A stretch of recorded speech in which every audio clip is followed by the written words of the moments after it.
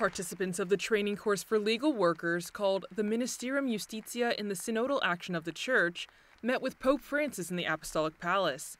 The Pope emphasized that their work begins with evangelization. Evangelizzare è impegno giuridico primordiale sia dei pastori sia di tutti I fedeli, no?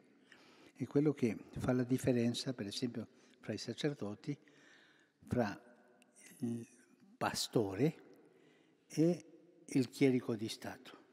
Pope Francis also urged the legal workers to avoid falling into a bureaucratic and rigid way of life. He reminded them that their mission is not just to follow the theoretical canons that they learned during the course, but to apply them to real life. Non dimenticare più grande questo principio grande dell'evangelizzazione. La realtà è superiore all'idea. Il concreto della vita è superiore al formale, sempre. La realtà è superiore a qualsiasi idea e questa realtà va aiutata col diritto. The training course is promoted by the Tribunal of the Roman Rota, an organization founded in 1908 to safeguard rights within the Church.